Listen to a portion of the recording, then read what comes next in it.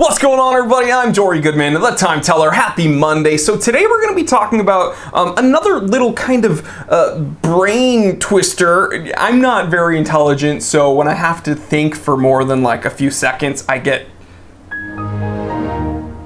a little confused sometimes, but someone gave me a little bit of a riddle, and they were like, can you make a list of watches you like from companies you don't like? And I was like, yeah. So let's do that. It's 12:45 p.m.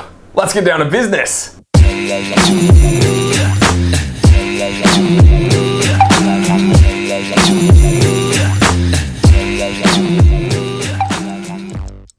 All right, so the first company I am not a huge fan of, TAG Heuer.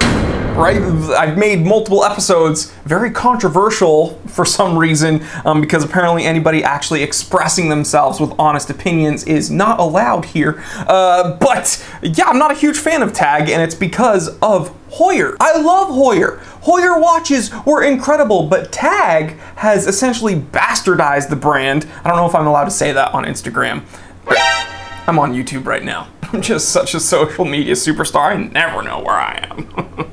Could be on YouTube 1 second, I could be on Instagram the other second, I'm addicted to technology, okay? If I don't have people watching me at all times telling me that I'm doing a good job, I am gonna go crazy. Didn't mean to. I said a word I definitely can't say on YouTube right now, so. But jokes aside, TAG is not the Heuer that we knew.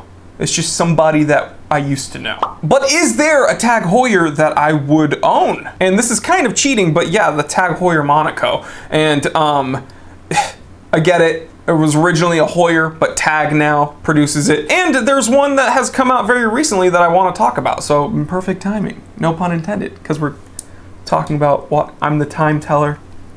Whatever. There is a new TAG Heuer Monaco Special Edition 2009-2019 limited to 169 pieces, I think. Now the Monaco, of course, perfect sizing. It is a square watch, but it comes in right around 39 millimeters, taking up, you know, the perfect amount of real estate on your wrist. Coming in stainless steel with actually a gray dial. And one thing that I absolutely love about this TAG Heuer Monaco is it's incredibly functional, especially for a chronograph. Now, of course, the Monaco is known as a very traditional racing chronograph, so ideally, if you're in a race car, you're going to be on dry land, and if you end up in the wet, you've done something very wrong. But this has got a 100-meter water resistance rating, so it's incredibly usable, incredibly sharp, just a gorgeous watch. And guess what? TAG, the word TAG, is not on the dial.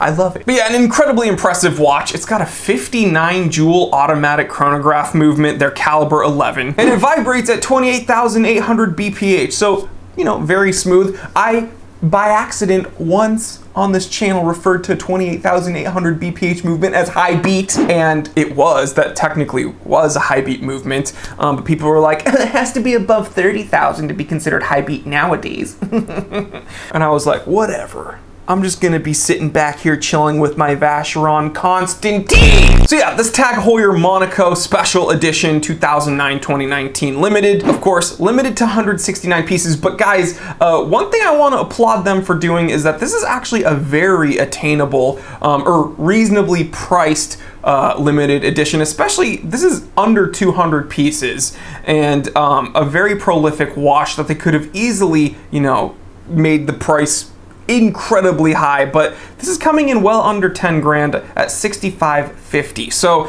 of course this isn't, you know, a price that I would just buy on a whim, but very reasonable for, you know, the watch that it is and for how limited it is. So gotta give TAG, you know, some credit there. So TAG Heuer Monaco 2009-2019 limited, yeah, that's a watch I like from a company I don't. Next up, Movado. That's right, Movado. We're gonna talk about why you keep ruining yourself. Just go back. I've mentioned it in numerous episodes. The company changed hands in the mid-1980s, and from that point on, the company has absolutely tanked. You know, fiscally, they've probably been doing pretty well, but they're not making the watches they used to make. But once, long ago, they had a very nice relationship with Zenith, and they were making beautiful watches together. One of those watches I've had the pleasure of having here in the office and in the inventory at the T3 shop. By the time you see this episode, I'm not sure if it's going to be available, but, you know, very cool Zenith made Movado. So the one I want to talk about today is the 1970s Movado El Primero. That's right. So although I do not like Movado right now, I wasn't around in the 1970s, but I like the Movados from yesteryear. So let's take a closer look at this one, the Movado El Primero. Now this chronograph vibrates at 36,000 BPH, so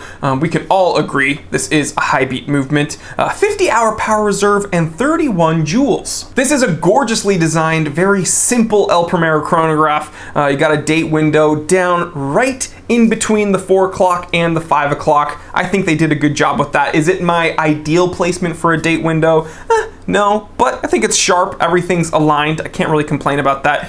The example that I'm going to be showing you, or at least the example I'm looking at right here, has beautiful patinated indexes. Again, I don't think they were designed to be patinated, but it's aged a bit, and I think it looks gorgeous. You know, very clean, very cool, and I mean that temperature-wise. Everything is kind of the gray steel cool metal. Nothing really jumps out at you, fairly subdued, and I think that's what I really like about Zenith and ultimately, you know, this Movado. It's so interesting. It says Movado on the dial, but right above that is the Zenith logo, and I guarantee you everywhere else it's signed Zenith. So yeah, I wish they could make watches like this again.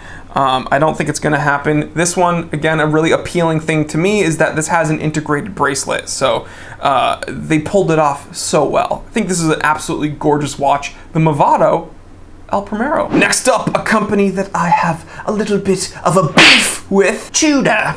Now guys, Tudor's a very weird company, okay? Because lately they've only been able to produce Black Bays, and then when they deviated from that, they made technically, I guess, another thing they call Black Bay, but it's an SKX. That was such a sassy face, but it's an SKX. People are gonna be like, "What are you talking about? That design came out before the SKX." Blah blah blah blah. Little do they know that Seiko had 4 o'clock crown divers that came out before that design. So how about that, dude? Gato probably thinks I'm a psycho, because he sees all my outbursts and like only puts the ones in that he thinks are somewhat necessary. There's about like 3,000 other ones that he's like, nope, nope, we're not, nope, nope, this isn't going into the episode, nope. But if there's one Tudor that I actually would like to have in my collection, it's the North Flag. I've said it before, you know, this is kind of like a high-tech, edgy, sharp take on a field watch. I love field watches, and I think this is one watch that Tudor has designed that's incredibly unique. Smooth bezel, very, very sharp edges, display case back, that really nice, tasteful splash of yellow against that matte black dial, again with the second hand, and they did a very good job with the power reserve indicator. I know you either love or you hate those. I'm a big fan, and I think Tudor did such a nice, kind of modern take on when designing this watch, and I really like it. So the Tudor Ranger, again, I think that's just bleh. But this one, ooh, I spit on the camera lens, but whatever. It wasn't on purpose. All right, the next company I never thought I'd ever have on a list of watches that I like, really don't. This is kind of like the expensive Invicta. Let me take a sip of my coffee before I even talk about this watch. The Ulysse Nardin. People are gonna complain. You said it wrong. Okay, how would you like it? Ulysse Nardin. Oh. Très bien. Anyway, the Ulysse Nardin Marine Torpilleur, limited edition automatic chronometer, black dial men's watch, and it has a very long reference number. It's not that long. 1183-320 LE. Okay, why do I like this watch? Well, it actually looks kind of like a rugged military pilot's watch, and I dig it. Now this is coming in, you know, fairly big on the wrist, but that's to be expected from Ulysse Nardin, and it's to be expected from this style of watch, right? Bigger pilot's watches, I don't know if they let's see, I don't know what that means. What does this mean? Let me look what this word means. Okay, so it means torpedo boat. it is kind of a military type design, and you know, they need that legibility. I get it. Some of the old school military watches were larger on the wrist. This one is 44 millimeters. Looks to have a very, very legible dial. Those Arabics just blocked on there. Looks good. Again, I think it's a nice watch. I think just give me some credit here, guys, because there aren't a whole lot of these Ulysse Nardin that I would ever consider wearing, but this is definitely one of them. 60-hour power reserve, black PVD coated case. I don't know anyone who owns this watch, but I'm sure it's decently made. Now, there's one thing that does bother me about this watch, is that it has the word marine in the name, so somewhat nautical, and then torpille, which I guess is torpedo boat. Now, what's funny is people are gonna complain about how I pronounced that word, but then when I say Ulysse Nardin, they're gonna say that I mispronounced that one. So how do you want me to speak? Do you want me to speak, you know, in my native accent, or do you want me to attempt these foreign accents and then I can't win. I'll get made fun of either way. But the one thing I don't like is that this says torpedo boat, this says marine, but it only has a 50-meter water resistance rating. And I know people are going to be like, oh, you're going to take this deeper than 50 meters, time teller? No, that's not how water resistance works. But you know, people will complain about anything. So my complaint is that I would like to see this have at least a 100-meter water resistance rating. It's a nautical military themed watch. Let's get it wet, baby. Okay, and the last watch on my list of watches that I dig from companies I don't is the Frank Muller, or Frank Muller, whatever. It's the Casablanca chronograph. Now, why do I like this watch? Now, I guess there are a few variants of this. I like the gold case with the clean white dial and the blue hands. It's because this watch reminds me of the Cartier Monopusher, which is one of Cartier's coolest watches. Now, this is obviously not a mono pusher. This is obviously more of a classic chronograph with two pushers, but just the dial layout with the two dual registers right there next to the spindle, it looks very classic, and there's not a whole lot of Frank Muller watches that I really like. So I dug deep. Yeah, this is one of them. So the Casablanca chronograph, out of all the watches, out of all the lists in the world, you gotta walk into my list. All right, you're in my list. That was my take on it. I don't know. Do you guys know the reference? I was referencing Casablanca, whatever. But yeah, this one was made right around the year 2000, 43 by 32 millimeters. Again, kind of has not quite, kind of a tonneau case. Now, this says online it has a 100-meter water resistance rating, which kind of just blows my mind, because if that's the case, this very kind of dressy chronograph has a higher water resistance rating, or a deeper water resistance rating, I should say, than that Ulysse Nardin torpedo boat marine watch. So that's kind of fogging my mind right now. But yeah, this one is in rose gold. Just looks like an elegant, simple watch. So I gotta give it to FM. Good job, Frank. Yeah, I like it. I dig it. But there you have it, guys. See, I'm trying to be reasonable here. Okay, here's some companies that I really don't like, but you know, you can find beauty anywhere. Will I find it in Invicta's modern catalog?